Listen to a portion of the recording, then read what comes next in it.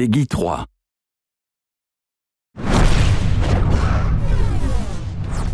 Hello out there, I'm Marcel Kuhn and I'm the producer for FIFA 13 Ultimate Team. You'll often acquire players in packs who you feel you may not need, which is why selling them is important for maintaining your Ultimate Team.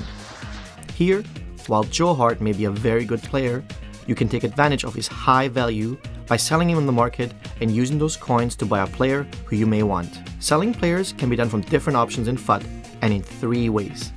The first is send to trade pile, which allows you to auction Hart off on the market at a later time.